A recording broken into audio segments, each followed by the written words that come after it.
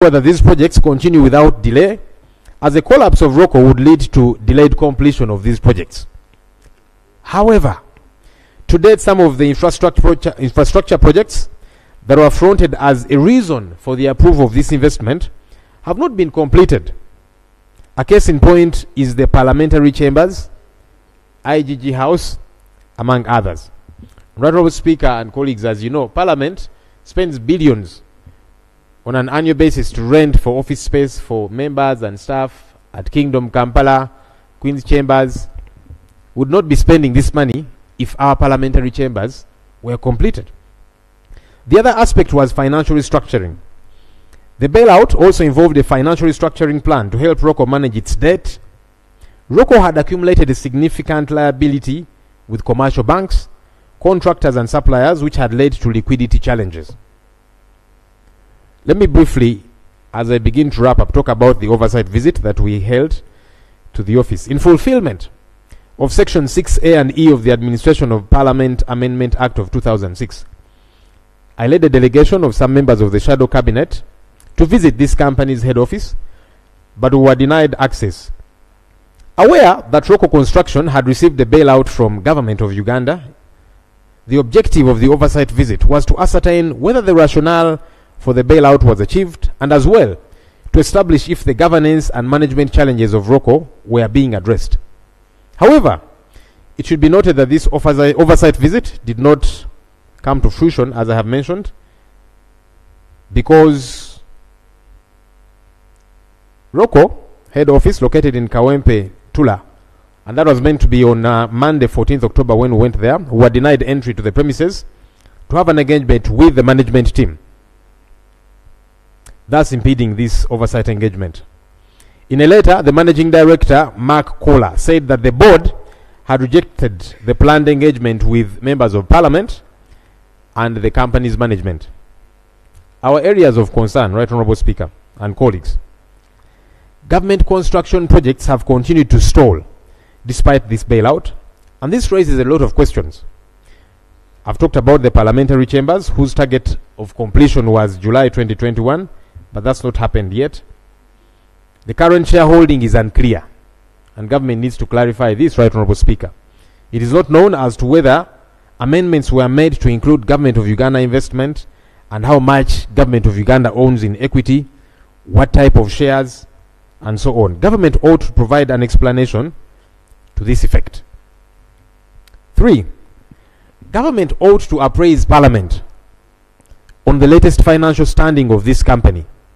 Given that government approached Parliament with a bailout request, I think it's prudent, Right Honourable Speaker and members, that the House deserves to be given accountability of this bailout money.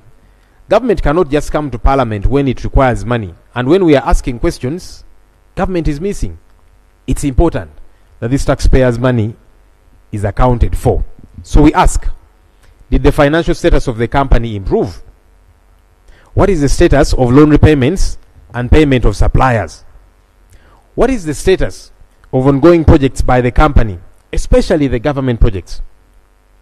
Staff of the company have regularly reached out to legislators, Right Honourable Speaker, complaining about not receiving salaries for close to 4 months.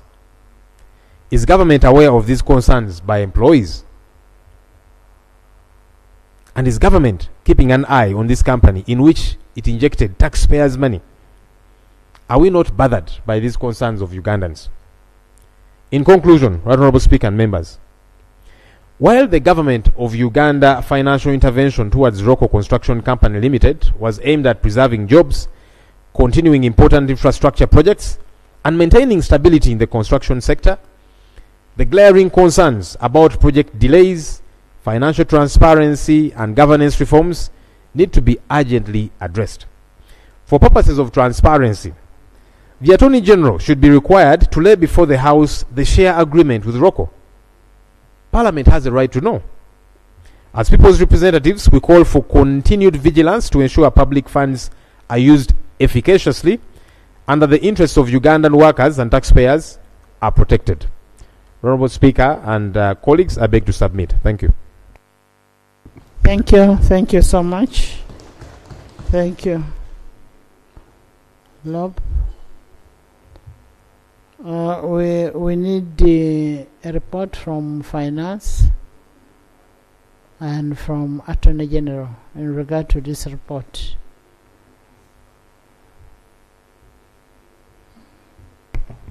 Thank you so much, Madam Speaker. And I do commit that we shall bring a report about the issues the LOP has raised. However, I have one clarification I would like to seek from him. Madam Speaker, I've been here long enough to qualify as a senior member of this House. I have done several oversights in this House as a backbencher. Did I hear properly from LOP that he went to do oversight at Roko head office? If that is the case, what kind of oversight do we do at headquarters of some of the entities which we have interest in? And number two, what is the procedure of doing oversight?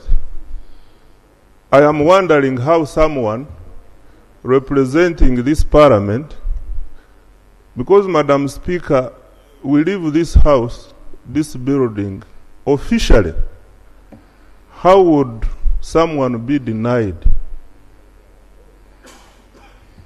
access when this person has been officially? Therefore, Madam Speaker, I want to know what kind of oversight did the LOP go to do at the local head office? Honorable members, let's get a response. Thank you, he's Honorable going to Speaker. bring a written response. I want a written response. He just wants a clarification, That's okay. which is simple. Thank you, Honorable Speaker. And I want to acknowledge the minister's commitment to bring a response. Hopefully it will come. Many times government commits to bring responses and they don't. Hopefully it will come. Honorable colleague, I want to encourage you to reread the Constitution, to reread the Administration of Parliament Act, and to reread our rules of procedure, which provide for the functions of the leader of the opposition. One is to keep the government in check. Ours is an oversight role. And as I have emphasized, Honorable Speaker, it's actually not just my role. It is the role of all of us as parliamentarians. We follow taxpayers' money. We have gone to several entities. 2 weeks ago, we were in Amuru at a Tiak sugar factory because the government has injected 553 billion shillings. Management of Atiak received us and we held an engagement with them. And we appreciated that and we raised concerns. And Honorable Speaker, as you guided, I will also be tabling that report. We went to Day Biopharma. So it's a private company. But government has injected 723 billion shillings. And Day Biopharma received us. And we had an engagement with them. And we raised our concerns. They raised responses. We still have concerns. We did the same thing. We wrote to Roko. And as always, we informed the Honorable Speaker of Parliament. In fact, when we were going to Lubowa, just to take you a bit away, we did all the writings. The Minister of Health, who also received our letter, responded to my letter saying, LOP, I have received your letter. Unfortunately, I won't be able to join you because I had requested that she joins us. But she signed off by saying, I wish you well in this oversight visit. Of course, that smelled a rat. No wonder when we went, we met what we made. Because even the Minister of Health had previously been locked out at Lubowa Hospital. But anyhow, to do with Roko, same thing. We did right. And when we got there, the, Gateman or whoever gave us a letter saying, the MD has said the board has denied you access. We didn't go because we want to pry into the personal enterprise of this company. We wrote to them saying, we'd like to have an engagement with you. And when an entity does not have anything to hide, then you engage with legislators. We ask you questions that we do have, you respond, and then we bring a report. That's why we do this. And we don't go to entities which are entirely private. We go to entities where the taxpayer has injected billions of shillings. So please encourage Roko. If they have nothing to hide, they should be open to scrutiny. That's all that we had gone to do. Thank you. Honorable members,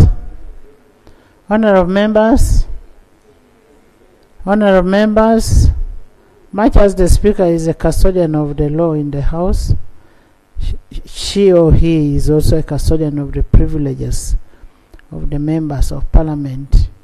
When you go out there, I want to request both the Leader of Opposition and the committees that you give us ample time, always when you want to visit an institution. Like when you're going to attack, I even had to make sure that the road was clear for you. Because they locked the road. I kept in touch with the Leader of Opposition. When he was going to they actually wrote to my office asking if it was proper. I said it is very proper for a Leader of Opposition to come and visit you. But all said, Honorable Minister, we have our money that is with the Roko. We need to know how the money is being used.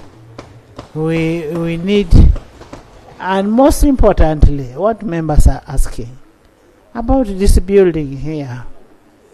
This is our building. So you need to have an interface with the Roko and give a report to this House. Much obliged, Madam Speaker. However, Madam Speaker, meeting of such a nature, if you wanted to meet the board of Roko, you would have invited them to Parliament. Site visit, you see the site.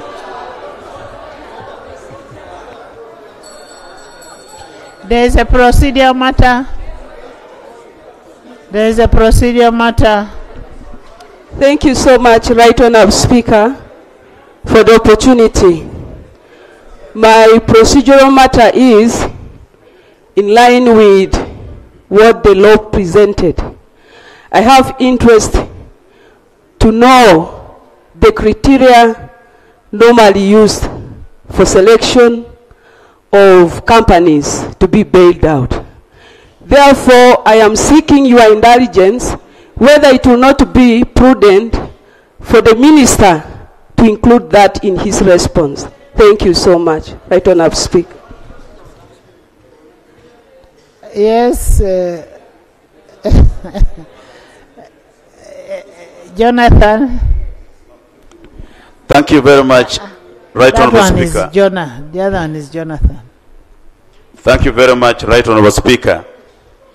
Right Honourable Speaker, we have Uganda Housing and Construction Company here in Uganda. Why wouldn't government empower the Uganda Housing and Construction Company other than giving money to Roko, a Swiss company? We saw a number of our companies here in Uganda die. One, Zimwe, died. There was Sembule Empire, died.